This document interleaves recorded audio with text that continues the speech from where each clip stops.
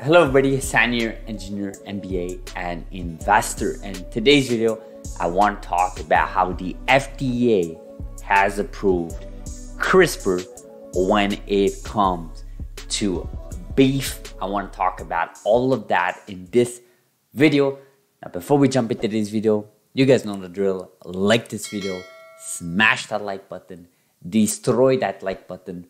Really does help the channel. If you're not subscribed yet, what are you waiting for? Do subscribe.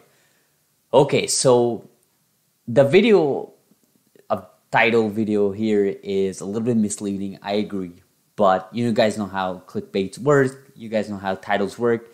The FDA has approved the first CRISPR cows for beef, right? And basically, we are now going in an era where we will have beef on our shelves in the next 2 years, where it could potentially be CRISPR modified, right? So on the left side here, you see a slick coat cattle versus the right side where you see a non-slick cattle. And the idea is that earlier this month, the FDA has approved genome editing cattle for use in meat production, right?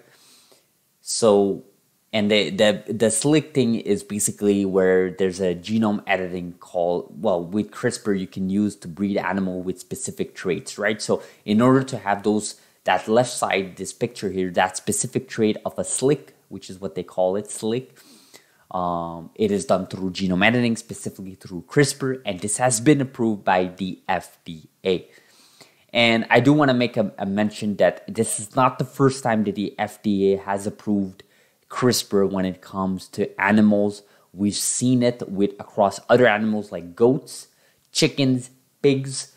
In fact, I'm not sure if I'm going to get it here in this article, but I do have the article from the FDA official announcement. But I do want to make a couple points here. First of all, farmers that plan to use PRL slick cattle will not have to register with the administration, right?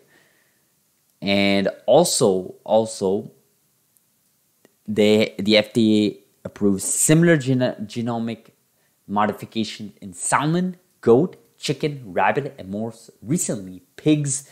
And the pigs part was very important for our xenotransplantation that we talked about a few months ago, actually, early January.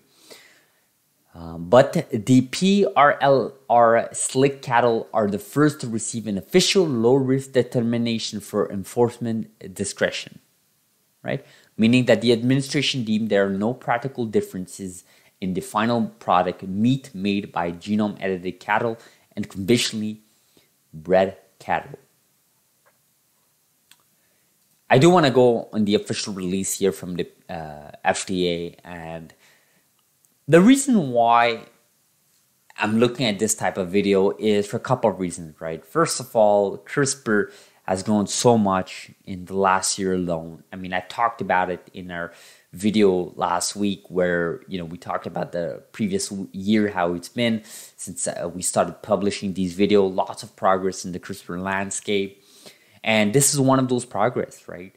And to me, this is how it's going to look like when CTX001 from CRISPR Therapeutics and Vertex gets FDA approved. You're going to get this press release from the FDA saying they have now allowed, for the first time ever in human therapeutics, a CRISPR-based drug therapy. And this is how it's going to look like, right? This is how it starts, right? Right now, it's still with animals like we saw with chicken, with pigs, with goats, and with and now with obviously with beef, right? With cattle. And I just think it's amazing how we are entering in this new era, right? And this is actually a great segue into one of our commenters in our community, Renan, who actually talks a lot about why these companies are not tackling this space, right? When it comes to vegetation, when it comes to animals. And, there's a side of me that totally agrees with Renan's point, right? Because, you're getting the FDA approving goat, chicken, salmon, rabbit, and now pigs, and obviously now cattle/beef. And there are opportunities out there, right? There are opportunities for all these companies to venture into. We know Caribou Biosciences, they hold certain patents when it comes to vegetation and animals.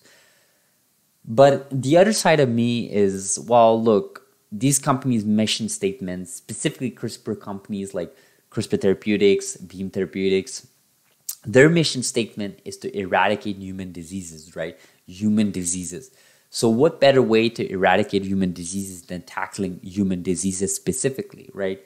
And going through animals and vegetation, to me, is another route.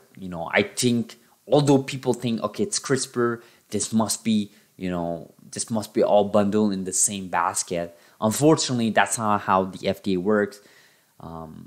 Or fortunately, right? It's just because it works on mice does not mean it'll work on humans. There's unintended consequences. There are other side effects you want to watch out for. I mean, it's a great leading factor, indicator, but it does not mean that you can come up with conclusions, right? And my point here is that you have to focus on what your mission statement states, right? And if your mission statement, such as CRISPR Therapeutics and TLA, Beam Therapeutics, Caribou Biosciences, if it's all about human diseases, then you have to hit where it matters, right? And this is exactly what CTA001 is doing.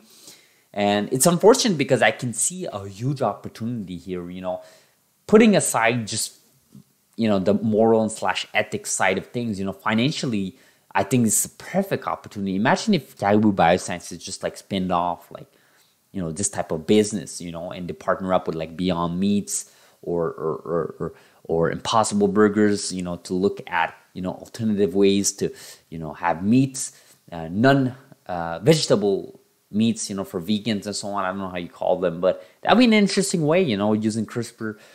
But now I'm just going on a tangent here. So hopefully you guys appreciate this video. So great news for the landscape. I'm happy that the FDA went forward with this.